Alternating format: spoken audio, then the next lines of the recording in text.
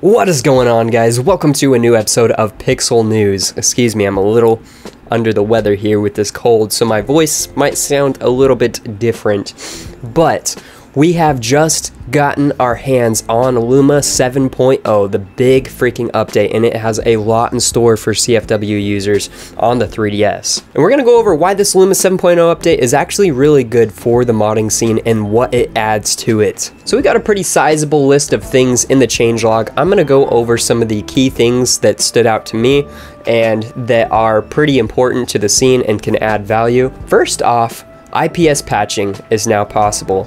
Combine this with a full layered FS implementation straight into Luma custom firmware, and you have easy game modding for like games like Pokemon, being able to do like texture hacks and translations and all the works. Basically, all you have to do is take the modified files that the developer puts up and stick them into a folder onto your SD card, and already the functionality in Luma is built in to immediately boot up said mods for said game.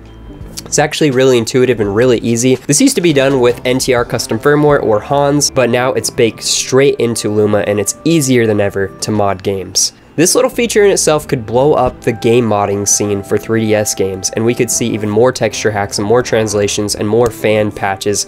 Just really cool stuff come out of this. Added unverified new 3DS SIG hacks support.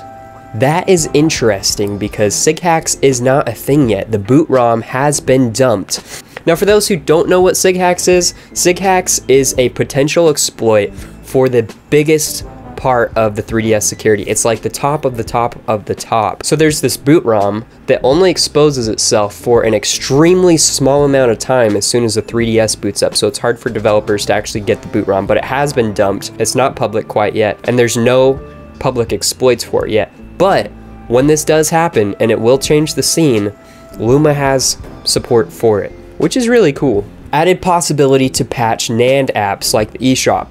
This is really interesting because this could potentially block out like update checks and block out different parts of the eShop that give you nags. Maybe it could even add potential functionality to the eShop, like maybe extra search functions or the works. This also extends to other system titles, so other system titles can actually be modded, which is really interesting and weird to think, but sheesh man, what are we not able to do anymore? Download play is now region free.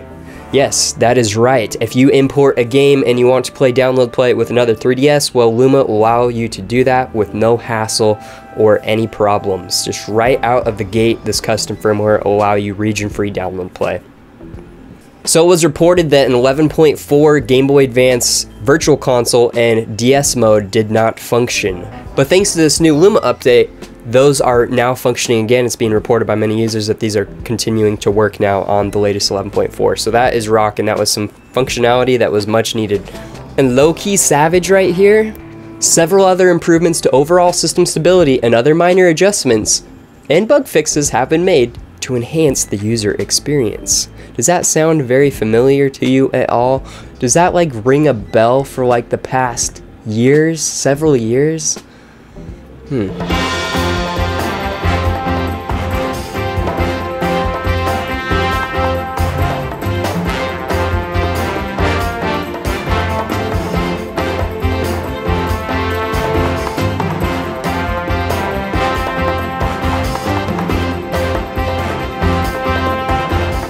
That's pretty low-key savage, Aurora, right?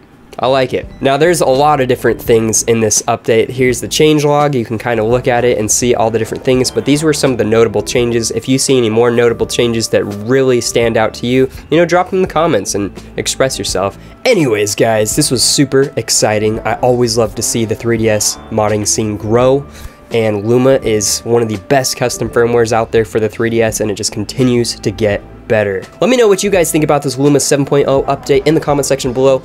Get downloading that, update your Luma, and start using these freaking new features because they're awesome. Anyways, guys, please like it up, subscribe it up, and I'll catch all of you guys in future videos and live streams. Peace out, crew.